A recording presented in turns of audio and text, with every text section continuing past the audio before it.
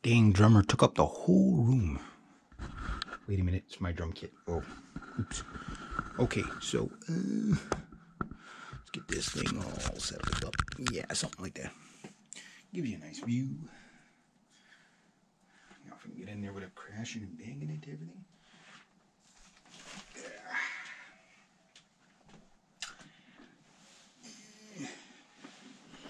Hopefully you can see me fairly well. Not a lot of room back here, but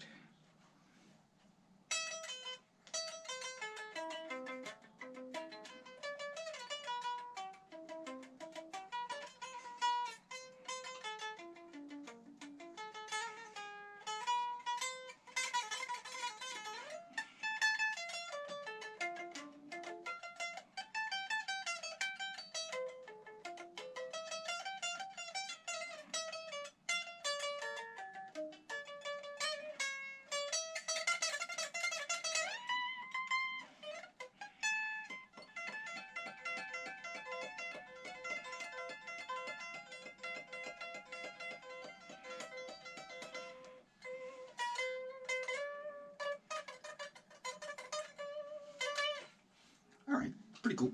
Okay, so I got my SG3 here. Today's video, why do we play guitar? Why do we do it, guys? Like, what makes us so so basically with it? Hang on, see if we can get this. This may turn out to be a bad idea. I'm not sure yet. What makes us so captivated by the guitar? What is our goals with the guitar? And I guess that's a different answer for everybody, but it's something that, you know, at some point in your guitar playing journey, you might say, okay, I've got 29,000 guitars in the house. Adequate, you know, like an adequate, you know, normal, rational supply of guitars. And you play them all quite a bit. But what do you want to do with it? Like, what is your goal with your guitar? Is it to play live? Is it to record? Is it to just learn music theory to the end of time? Is it to learn how to shred? Is it just to, you know, just relax with the simple?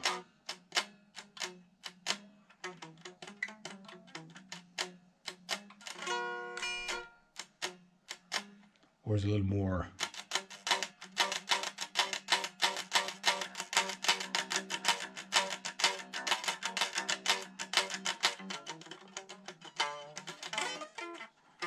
Whatever it is, doesn't matter. Like, doesn't really matter what it is that you want to do with it, but you have a plan to get there. And I think that's something that a lot of guitar players don't think about. Is you learn a little bit of stuff and you hit a plateau, and then when you hit that plateau, you kind of just stay there. Hence the plateau, right? And then at some point you start, this is getting boring. You know, I can't seem to get out of the rut I'm in, and you can't figure out why. Well, you got to have kind of a goal of what you want to accomplish.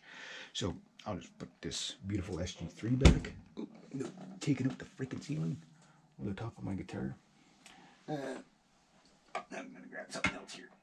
What did I grab? I'll grab the 7-string. In 2019, I had an idea that I wanted to get more metal than I've ever meddled in my meddling life. That's probably a good little drum roll right there. So what I was saying is, I in 2019, I had this idea. I wanted to metal, more metal than I've ever meddled before.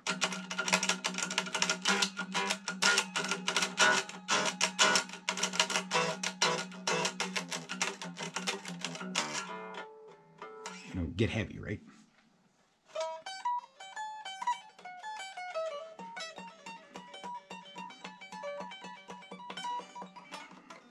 Whatever, anyway, all that.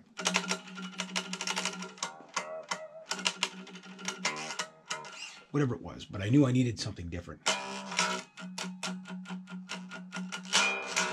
Whatever it was to be able to do that really heavy stuff. So I started thinking about my guitar playing, the guitars I had and stuff like that, and started going on the journey of how many guitars can a man amass in a lifetime and you know, still be considered rational. Was it time? I'm gonna have to wrap this up pretty soon. Yeah, okay. So, but the point I came to was that I knew I wanted to go the 7-string guitar way just because it was something new, and the 8-string. So I even have the 8-string yet, but I broke a string on it. So now I have two 7-strings. Just de facto that I broke the string on the 8-string.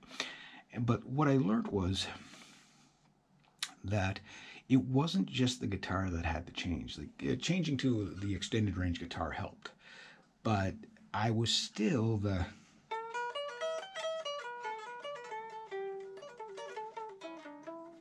pentatonic guy. You know, the 1980s pentatonic guy.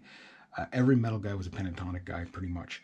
And I didn't want to do that anymore. I wanted to get more.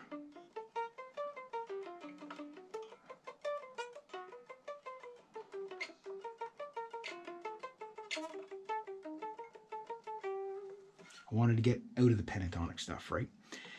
So I had to make a change of how I played, and the only thing that really helps you is music theory, right? So I know a lot of people kind of get a little bit, I just want to run over time here, a little bit crazed when it comes to music theory. They think it's too impossible, too hard, and stuff like that, but it really isn't.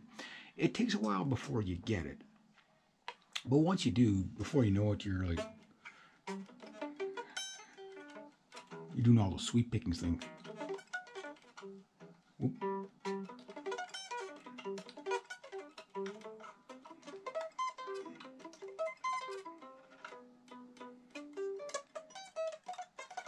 No, that's shredding and stuff like that. And you can practice that, but you start with the theory. And changing your theory can change them, and changing the modes and all that, I find changes how you play a lot. You grow as a player, you never forget what you learned before, but you can add on, and then you have an idea of where you're going. So that was the first thing. What did I want to do? And what I wanted to do was become more metal, going from hard rock to metal. And that once I made that choice, then it was easy to plan out how I was going to do it. So figured I'll leave the video at that. So hopefully you guys, you know, just a little food for thought. Tell me, you know, did you plan out how you're going to play your guitar? Did you change from one style to the next stuff? I'd like to hear from you. Anyway, there we go.